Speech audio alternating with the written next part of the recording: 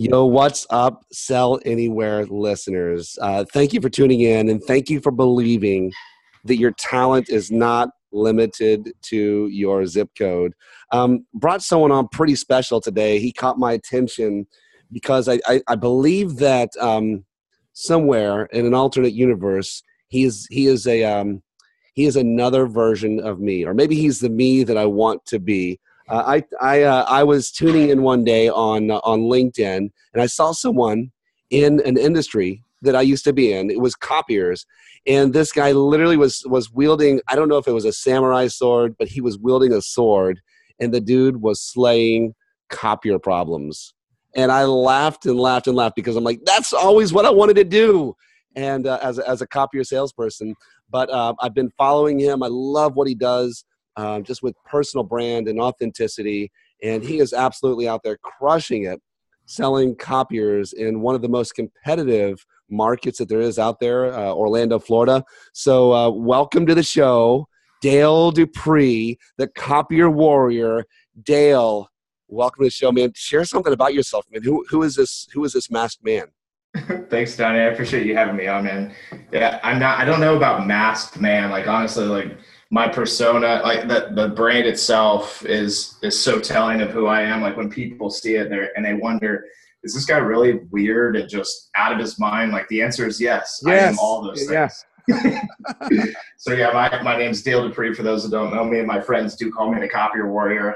I live in Orlando, Florida, born and raised here, which is pretty weird. It's funny, actually, when I meet people for the first time and we have that conversation when we're building that bonding and rapport, and I ask them, where are you from? And it's never Orlando. And I respond back that I'm a native. They stare at me for a good solid, 10 seconds of silence. Like, you're from here.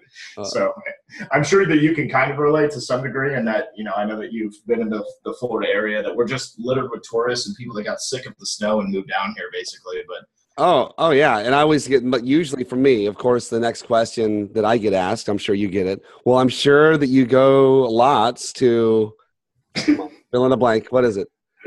Disney World, yes. Universal Studios, SeaWorld. Yeah. Right. I mean, no, the answer is no, but also what's funny is that there's no human being, at least I personally believe this, there's no human being that lives in Orlando that at least doesn't have like a distant relative or friend of a friend that works at one of those theme parks and can get you in for free. So oh, see, now I don't think I've ever paid to go into a theme park, dude. You're a closer connection. So now I know the real reason why I connected with you. This is really good. So tell me, what can you do for a family of 10? Come on, brother. Yeah. We'll hook that up offline. I don't want people to get my rates. So Dale, tell us a little about. Well, this is a Sell Anywhere podcast, right? You're a little bit different than probably the typical listener. But first off, tell me your sitch right now. Where are you at right now? And tell me about a little bit of your fluid location type stuff, because you're more of a local type person. But share with us like your location type stuff.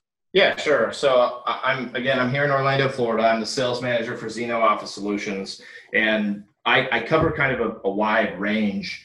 We call it Central Florida to make it easier for people to just like comprehend it. But what they don't realize is that reaches all the way up to like Daytona Beach, all the way over to Palm Bay, which are both on the coast, and then all the way into Lake County, which is kind of a forgotten land in the state of Florida, where cows and horses still roam the street. This is true. Yeah, so I have a vast territory, all the way down to Kissimmee, all the way up to, like I said, that Volusia County territory. And the thing about copier sales and what we do specifically is that you can't walk in and say, I'm with the big national firm.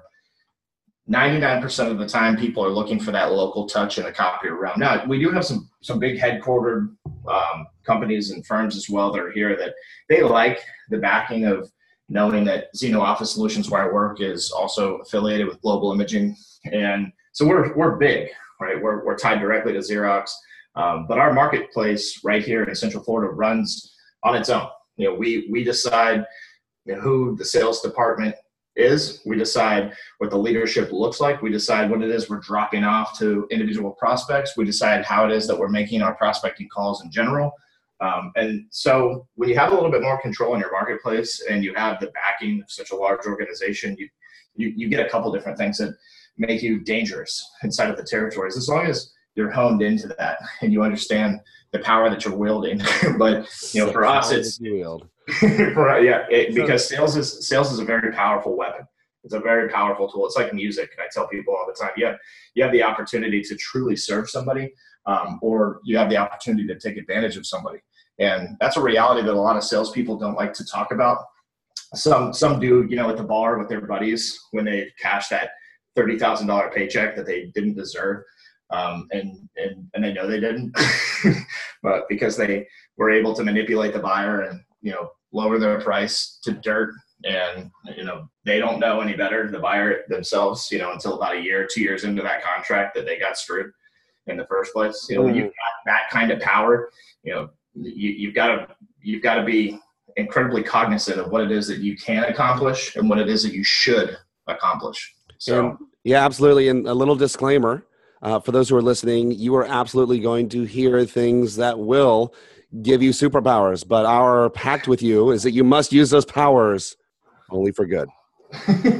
Only for good. So, I guess where I was going with that, though, Dale, was, I guess, your day-to-day office. So I know that you actually are in, traditional corporate office, but you're also probably set up in your car quite a bit, especially if you're covering such a large territory. So where does the Copier Warrior work from? Yeah, it's definitely in this car. I get to the office typically between 5 and 6 a.m. and I start there. I do my prep there. I do some of my personal time there, and I'm typically on the road by 7:30 to 8:30, somewhere in between those numbers. And I'm visiting all the territories where my reps are stationed, and it can be up to 450 miles a day that I'll put on my car between all my territories. So it's a lot of driving. It's fun though. I enjoy that part of it. But sometimes in a day, I'll only see maybe 4, maybe 5 total prospects because I'm jumping from territory to territory, from rep to rep. But yeah, I spend a lot of time in the field. I spend a lot of time in my car.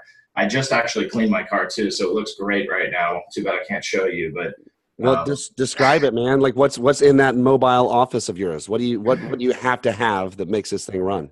Honestly, like the only thing that I truly need are my interrupt marketing pieces, as I like to call them. They're my first touch pieces. So I have my crumpled letter in the back. I have some of my business cards that are a total pattern interrupt for people that are viewing them. I don't know if you've seen any of those on my LinkedIn content that I've commented or put as pictures inside of my content, but the idea for me is that the only weapons I truly need are something to gather curiosity from my prospects. I like to call it undeniable curiosity because I'm so extreme. But so for me, it's not just, oh, this is cute, or oh, this makes sense. It's this awakening that the prospect has. So when it comes to my tools, that's pretty much it, dude. I don't go around the site seller with a bunch of brochures and spec sheets on my copiers. That's boring anyway. And realistically, people aren't looking for speeds and feeds. They're not looking for features, advantages, and benefits. They're just looking for a better relationship with their salesperson. I find that constantly out in the field. So to answer your question fully, I have 2 boxes in the back of my car that are full of my marketing. I have a front seat that's always full of empty wrappers of like granola bars and whatnot because I'm on the road and I hate fast food. So other than that, I mean, it's a pretty normal car. Okay, so no smoke screen, no bulletproof. Okay. Not yet. So, all right. So, Dale, bring us to the origin of the Copier Warrior, because it feels like to step into that is something that probably took a little bit of courage.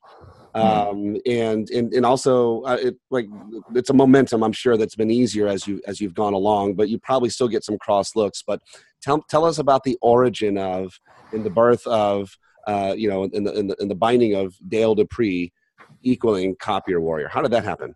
Yeah, I love this quote by Karen Kaiser Clark, and I think it describes that origin best. It says, "Life is change, growth is optional, choose wisely." And I remember when I first had the opportunity to start changing the game in my marketplace, and that was when I had this full-on realization that there was something different in the sales cycle that happened when I would be myself, when I would have a conversation from one human to another, not worry about the product itself, not worry about the money that I was going to make or the money that the customer was going to spend. I started looking at the budget phase as an investment, right? I started looking at what people would call, the pain or the pleasure phase, where they're trying to figure out, am I going to enhance this person's life, or am I going to fix a problem? I found that instead of using tactics or doing anything along those lines, of just having a normal conversation, like, so what's going on here? Why am I go figure today? Right? Just when you kind of flip the script per se, it feels more natural. It is more fun, and that's how the Copier Warrior was born. Where I said, you know what, people don't know that they can have this experience with me. Even if I walk in the door and told them point blank, hey, we can have this really cool, really chill sales experience. I mean, they're just going to look at you like you're nuts. And I mean, they hate salespeople. Most people that I'm targeting hate us, doctors' offices, whatnot. So I decided to come up with the concept of branding myself. And so when I come and I do a first touch with your office, typically I don't talk to anyone. I don't see anyone other than the front desk person that I joke around with. I hand a marketing piece to. They get a visual of it. They laugh with me. We have a warm heart-to-heart conversation that really doesn't have anything to do with the products or services, because they're spelled out right in front of them on these marketing pieces. Like the first one that I developed was a picture of a baby on top of a copier, and in the middle of the copier was an espresso machine. On the bottom was an oven with a turkey in it, and there was pancakes over on the right-hand side. The finisher was holding like a coat rack on it, and it simply stated that I can make your life easier. Right? Like this, almost the dumbest call to action you could possibly think of. But people looked at the imagery, they laughed, they saw the call to action, they thought it was funny, and then they would apply that to the things going on in the office with the copier. And they would say, I don't feel this way about my copy machine. And then I started to branch out and brand myself more. So I would add myself into the imagery, which was a lot of fun. So I did these crazy photo shoots and pump out these marketing pieces that copier people in my area saw and didn't believe them. They thought, this is a joke. There's no way this guy's successfully doing anything. But quite the opposite. I mean, I was the #1 rep in my territories for years, between all my competitors and me. And I mostly say that because I was the one winning all the big RFPs that all 10 of us were on, I mean. Yeah. But why did you go the route of the Copier Warrior? Why not the Copier? Like, there's so many things you could have done. Like, where does this persona meld to you? Yeah, the warrior side of it is fun. I like to talk about the fact that I wield a sword. People see me with that sword all the time, right? But they ask me, what does that translate? Because to some it's violence, right? but my mission statement is chock full of the reasons why I chose that, and it's pretty simple. It's really that I wield that sword to fight against things like poor service, bad sales experiences, or at times possessed copiers. But most importantly, I wield it to protect integrity and values as the root of my relationships with my clients or my prospects. So a warrior persona to me is bigger than just a guy that's out fighting a war. It's a guy that's protecting those that he wants to serve. So I went with the warrior because it's a little more epic, but it can be deep as well too. I can translate to people that I want to be something that's bigger in your life, not just your copier rep. So and the warrior, again, like it came naturally in the marketing side as well, because you can have a lot of fun with that, with the imagery that you choose, and with all the pop culture that surrounds that word in general. There was just a lot of options for me. So it made sense from my core principle side, and it made sense from a marketing side as far as imagery for branding. So I ran with it. Dude, I love, like, this is so cool. You've been mentioning a word over and over and over again, and really it feels like this is like a part of your DNA. Tell us about fun. Like how did you, and again, like it's not just fun, but it's a decision to have fun. It's a decision to incorporate fun, and also the decision, oh my gosh, to actually be an authentic, real human that just has authentic, real human conversations. But why, like, fun? Like, what is that to you? How did you embrace that and run away from this stodgy, starchy persona that most of us think that salespeople have to have? Right. So I think it's important for people to understand that I come from the music world. So when I was 17 years old, I was graduating high school. I got signed to a record label, and I hit the road with my band. And Ooh. I didn't go to college. I went straight out into the real world, played a show every night, sometimes 60 days in a row. Lots of time and out in the field, as I like to say, because I'm a salesperson, but all over the United States, building relationships, creating rapport from thin air with people, having fun. So for me, it was a creative industry as well too. So it tapped into that side of me extremely that I already had kind of just waiting to come out. And when I got into copiers, and again, another thing that people need to understand is that my father founded his copier firm in 1984, and then I was born in 85. So I've literally grown up in the industry. So when I would come home from tour, my dad would always challenge me to come and sharpen my sales skills. Hey, just come out. You're going to be home for 3 weeks. Why don't you come out and sell? I'll put you on commission only. You got nothing else to do, right? So my dad and I had a great relationship too. He was always challenging me to be better. And also he was always super supportive of anything that it was that I was doing. So when it came to fun, it was, I looked at, my dad was calling me to come and sell copiers, where on the other side of what I was doing, I was constantly out having way too much fun in most cases as a quote unquote rock star. So one day I'll never forget this. I got home, we had broken the band up. We had some things that happened, personal things with some of the members that basically we just couldn't hold it together anymore. It's about 2010, 2009. And I remember my dad kind of going over territories with some of the reps. And it was my favorite thing that I ever saw. It's actually something that I teach people too, but he does all this math on this board, right?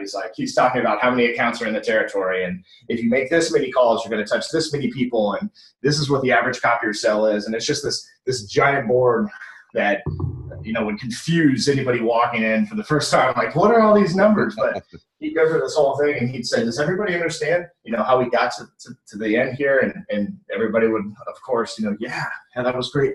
And then he'd erase the whole thing and he'd go, all right, I want you to forget everything I just told you. I want you to go out and I want you to have fun.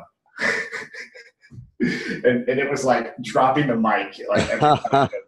Where my dad he was unique in a sense of who he was as a leader and as a sales individual, where he didn't believe that, all the people barking statistics and telling you that if you do it this way, you're going to be successful, because he had created his own success on his own terms, how he wanted to. And that was something that was powerful for me. And it just made me want to have fun between the two.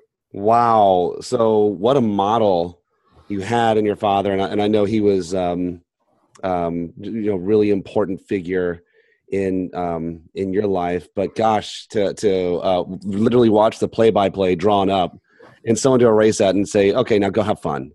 Like that's the key, but really just like creating your own success. And I've seen, one of the things I've seen from you, Dale, is that I've seen you kind of buck really some of the trends or what people would say one way or the other, and just find your own way. You're not always one given to convention. Tell me a little bit about, let's just say forms and formats and in various ways that the triple down close, like, I don't know, whatever these could come up with. And tell me how authenticity has reigned for you and helped you, because it's like at the end of the day, people just want to have an authentic human conversation with someone who cares, right? Absolutely. I'm in agreement. So it's a great question, because just recently I was sharing a little quote unquote tactic, as people like to call it. But for me, these are far from tactics. They never have been. They never will be. And that's the first problem with the sales world, is that the sales world can't comprehend when someone comes out with a new idea that it's just that it's not a tactic. It's not some kind of smoke and mirrors move to trick the buyer into signing contracts. But I was talking about price pages, and I was talking about how you just leave the price blank, because you need to have a conversation about price based on investment and based on value. And if we just put a price on a piece of paper, it's to the customer, it's going to be just that. You know, Mm-hmm. it's going to be something very stale and stupid, and it's going to be dumbed down. It's going to be, oh, well, we can't afford this, or you know, oh, this is $100 less than we thought it was going to be. You know, that's a gamble in the first place. So why put your price page out there from that perspective when we all know that that's how buyers buy. You know, they'll sit you down and they'll say, well, the top three things for us are the relationship, the service, and then of course the price. But if you were to respond back to the customer and say, so if I build a good relationship and I add value and my price is too high, are you going to go with me? And nobody does that in the first place, but when you do, you either get lied to point blank or they don't full on answer that question. You know, they'll say, well, we're definitely going to consider you if the price is higher and you can fulfill those other two things. I literally been in that same place as a copier salesperson. So yeah, keep going. Yeah. So the idea in that for me is what, you know, why are we continuing to do these traditional things that buyers are accustomed to, number one. Yes. And secondly, that salespeople continue to shoot themselves in the foot over. So I make this post, I talk about a blank price page, and I've got a whole bunch of people sending me messages, commenting on the post, even challenging that and saying, this is smoke and mirrors more than anything, when they don't even understand the way that it works, right? Like, and I'm going to tell you right here on this podcast that when I sit down with somebody, we go through the entire proposal and they try to flip to the back faster than you can even think or blink. Every salesperson listening knows that is true to some instance inside of their walk in the sales world. And it's got to be the majority of your buyers. You know, these are all nice pages, and then they just kind of glimpse at the back. Well, the price is blank when they get there. And so now they have to follow me back to the front of the page. And they have to follow me all the way to the back in the progression that I want it to go. And not because I'm being selfish or because I'm trying to control the situation, but because I want them to experience my difference. Absolutely. And the way to do that is to keep some control on this thing. So when you get to the price, though, you pass them the ball, dude. You know, when you pass somebody the ball, it's under your control. It was your choice to pass that ball, right? So when we get to price, you basically say to them, hey, the price is the price. It's just blank because I want you to tell me whether or not the value that we've just built and the rapport that we have going, the credibility that I've earned with you, if it's enough to be $100 more, you know, or $200 more, because I don't know what I'm going to be, but I do know I'm $2,500 a month. You know, so it's not like you're hiding the price. You're going to tell them verbally out loud. You know, you didn't give them permission to write it down by any means, but you're just trying to have a conversation about it. So it's amazing to me, though, to watch the traditional salespeople or the guys that think that somehow that's smoke and mirrors to respond, because their outlook on it and the way that they would do it differently is not different at all, man. It's the same old crap that gets salespeople nowhere in the rapport cycle or in the credibility cycle with their buyer. And so one day that buyer is going to be gone from that company as well. And you've done nothing but sell them a cheap copier. So the next buyer that comes in is just going to shock you again, because there's, you know, hey, what do you guys think of the vendor? Well, they were the cheapest.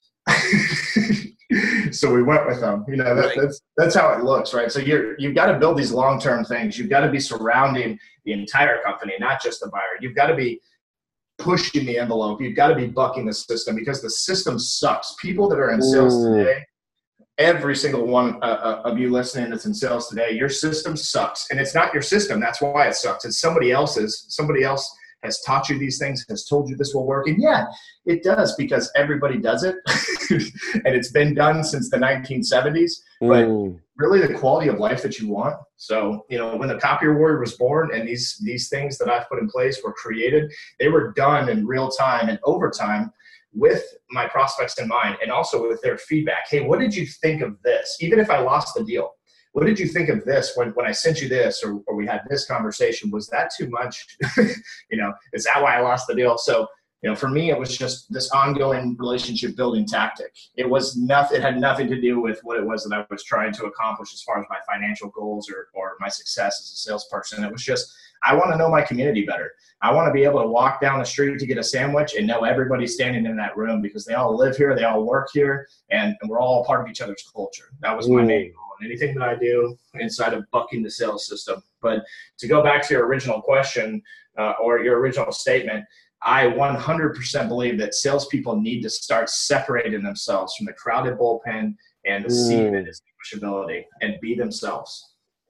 Dale, we are now at the crux of the exact reason that I had you on. I think the value and I hope the listeners are really tuned into this, because if the value you're bringing right now is, this is weighty. This is weighty. If we go around being like everyone else, you're not going to stand out. You're in a sea of sameness. The reality is that our value comes from our uniqueness, and being willing to step out and stand out and be different from the crowd. Really, if you want to find a way to be powerful, be different. Do like literally the opposite of what everyone around you is doing. And Dale, that's what I see you. That's what I see you doing in the Copier Warrior. There's no one else that's saying, "Well, I'm going to be the Copier rock star," since Dale didn't take that. There's no one that's like, nobody's doing that. They can't. This is something that only works for you. Like this is your personal brand, but you were willing to pick up the mantle, so to speak, when others would have said, "No, I think I'll just be conservative." Blah blah blah. Like, right? I'm gonna and I mean, think about like even when like you watch a lion hunt in the in the wilderness, it's not going to catch anything, in the places where it's just it has to blend in with the thing that it's hunting in the environment that it's hunting. Right. And for you, you're literally crossing away and you're saying, listen, like, this is what other salespeople are. This ain't me. I'm right. And so you cross that line. I just find there's such value. And I guess for you, and I know that you do speaking and you work with groups in different places, Dale, like if you were to help someone, I know you're big on the why, but also like address some of the how. Like, how can someone find that personal thing that can make them different, that can also be, I feel like that's what makes them magical, right? When they do certain things, like what can they do? How can they do that? Practically speaking, man, they may be selling medical devices. They might be selling, who knows what they're selling out there. How can? Right. Yeah, we've got a fun curriculum that we created, me and my partner Jeff, who you hear on my podcast, Selling Local, if you ever tune into that. Yes. And we created, we basically took my first touch and said, why is it so different? Like, how does it work so well for me? And how can we help other people comprehend it? And so just real briefly, I'll say that for me, I have some crazy marketing pieces and interrupt pieces. And one of them is a brick that comes with instructions on how to throw this brick. It's just a sponge brick, by the way, but how to throw this brick at your copy machine when it's jamming and ticking you off, and the service guy's not showing up, and no one in the sales department will take your call because they know that they can't do anything anyway, and you've already cut them your check, so whatever. And it's a fun piece, right? And people read it, they laugh, they're like, okay, come in and see me, right? But I tell people, I said, the brick is bigger for me, right? I tell when I talk to the prospect, I don't just say, hey, did you get my joke? did you laugh at my brick? Because I think on a deeper level. So when I talk to a prospect, I tell them what the brick represents for me. And what the brick represents for me is a nostalgic memory and my foundation, which is that my dad had a brick fireplace at our house in Orlando growing up. And by the way, no one in Florida. Yeah, I was going to say, why? In Florida has a fireplace. So, and we just happen to have a brick one that is a beautiful fireplace, but we've maybe used it 6 times over the course of my life. But so, right. So the idea though is that I tell people, I say, the brick that I left for you came out of that fireplace. And it's more to me than just something you're going to throw at your copier. It's the house that I grew up in Orlando, Florida. And it represents the foundation of my business relationship with you and the future of what it looks like. And people hear me say that and go, okay, now I'm going to have this guy in. Like, even if I was already thinking about it in the first place, I'm going to have to. But who has that story, I tell people this all the time. Like, not everybody can take the brick and can turn it into something so deep like I have and so fun like I have. So maybe for people listening, it's a golf ball, or maybe for people listening, it's a baseball bat, right? But no matter what, everybody has their own little unique stories. Maybe it is a brick and yours is just a little bit different than mine, right? But people just have to think bigger. They have to think about, and you mentioned your why. We like to call it our reason. And we talk about that all the time in the podcast, and the formula for creating it is to radically educate and share one's narrative. And to build that foundation, you have to know your story. Say that again. I love that. I remember reading that. Say that again. Slow that down. Yeah, so it's reason, radically educate, and share one's narrative. And again, to create that formula and to be that formula, you have to know who you are. You have to know your story. That's the most important part. And so you don't have to be a creative person. You don't have to be someone that can sit around at trivia and know every answer because you're just that nerdy, right? You don't have to be that person. You could be the most introverted human being that I've ever met. You know your story. You know the things that will impact others in the way that you share them, in the way that you show those glimpses to the people that you're trying to sell to. Because not everybody's going to relate to the fact that I have a great relationship with my father, but they can relate to the story because maybe they didn't have a good relationship with their dad at all. But the way that I present it draws them out and makes them say, that's interesting. I'd like to hear more about that because I didn't like my dad. And it's happened to me multiple times. And when I say multiple, I mean hundreds of times over my career. So it doesn't mean that, when you tell your story that people are going to just latch to it and say, oh my God, like we're the same person. Like, let me buy from you. Like, that's not the purpose of it. The purpose of it is to help people to understand that you're just a human being. You're not a scummy, sleazy sales guy like they think you are. Please look past that. Please look past my industry and how it has tarnished the reputation of the salesperson, and understand that I'm here because I want to be, because I love to do this, because I have fun, and because I want to serve you. And if we're leading with that attitude and we're creating this difference internally in ourselves, our prospects will slowly catch on. It might not happen within the first 10 appointments even, but on that 11th one, when you find that person that it clicks with, they're your customer for the next 30 years. My dad is a testament to that too. Man, I love that. I love the idea of just releasing one story. And I know that you're a believer in that. I recently, one of the guys I had on who's a world champion speaker talks about releasing the power of your story, that what you find average, actually other people find amazing. I guess in terms of, I'm real curious. I've had Stu Heineck on here. I know that you are friends with Mr. Contact Marketing.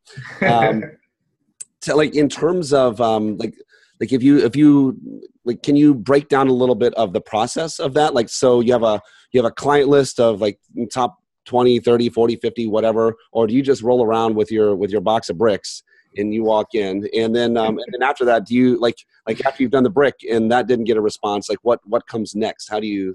Yeah. I feel so. Stu Heineck is I talk about my dad and the influence that he had on me, and really he is the catalyst behind who the Copier Warrior is. And then one of my mentors, Rich Johnson, but from afar, Stu Heineck molded me. So I look at Stu Heineck as the grandfather of the Copier Warrior. And not because he's old by any means. I think he's actually pretty young, but he's the West Coast Warrior. Yeah, he's the West Coast Warrior, but because he is, for me, he is the foundation of content marketing. He is the foundation of what it is that a Copier Warrior does in the first place. Because sure, I was doing it on a local level, even when I first read his book, How to Get a Meeting with Anyone. But to learn that this man had been doing what I thought was kind of cool on a local level, but on a national level with people that were, worth hundreds of millions of dollars as individuals. Presidents. Yeah. Right, dude. To me, I was like, okay, cool. I can do that. I don't just have to go to this mom and pop and try to get them to do business with me through, this different way of selling. I can go to anyone because everyone is a human that goes home, that Netflix and chills, that has whatever it is, right? That is a huge Star Wars nerd. We have to tap into the things that make life fun. If we Yes. don't, then, business will just continue to be boring. It'll continue to break our hearts. It'll continue to be something that our prospects and our buyers don't want anything to do with when it comes to a relationship with us and our sales. So when it comes down to the content marketing pieces and, how it is that I distribute them, I'm pretty big on being intentional. And so the brick piece itself, like, yes, I can mass produce that and I can take it to a bunch of people. But for me, it's more about who do I want to do business with, even more so than who is it that's going to be accepting of these content pieces. Because I don't really care about whether or not someone's preference is to get my brick or not. I'm doing it for a different reason. I'm doing it so that maybe they'll see the difference, even if it's just enough to get them to talk to me. But I'm also doing it to people that I want to have a business relationship with, not that I just want to buy a copier from me.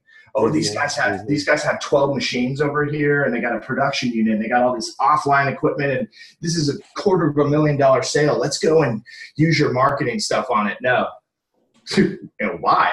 Because I have no idea if we want to do business with those people in the first place. We need to do some research on them. We need to understand the people that are the buyers, our points of contact, the front desk, and the founders, right? We need to know that we align with their morals and values. We need to know that this isn't just somebody that buys wholesale copiers and gets the cheapest price, that they want a relationship with the guys selling to them, and that they want to dig deeper into the copier, that they want to make it efficient inside of their workflows, and that they give a rip about anything come and talk to them about. So, and you can do that pretty easily, dude. You go to their mission statements, you go and you look at what are the things that they are taking on in the fiscal year, or that they have as, the top 5 goals and or achievements that they want to progress toward. Maybe it's environmental stuff. Maybe it's, I don't know, a myriad of things. But at the end of the day, what it translates to is on something deeper.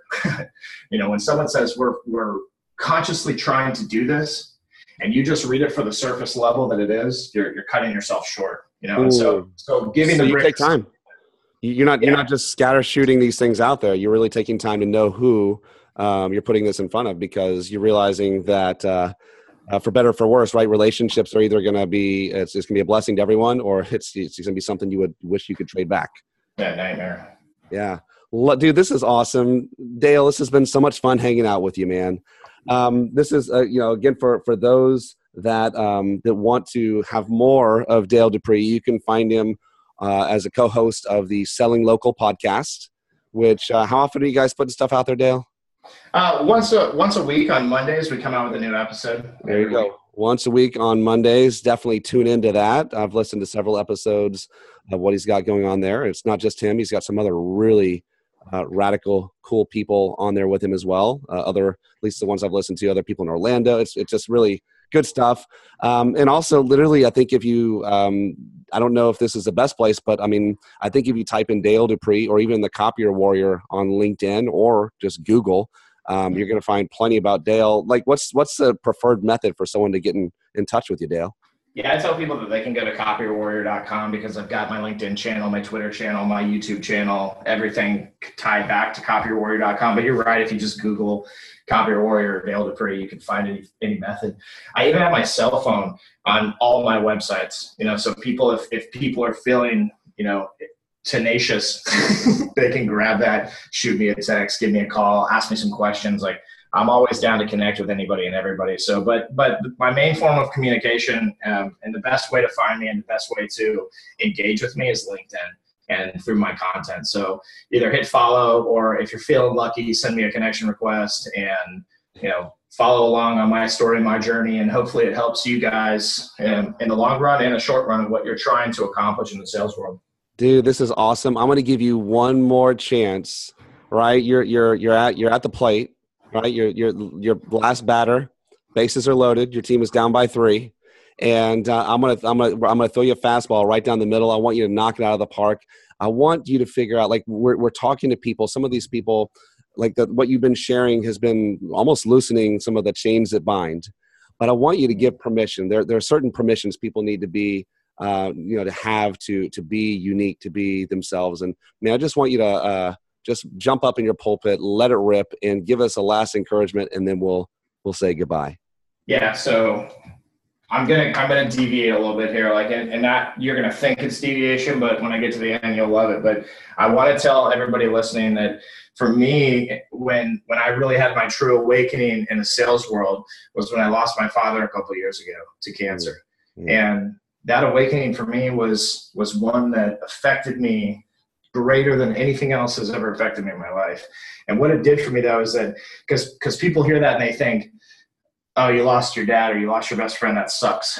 But I got this deeper understanding of who my father was when he left. Not that I didn't know already, but when I got up at the funeral to speak for the eulogy and to honor my family, I looked out in the crowd for the first time that day, and I saw a sea of people.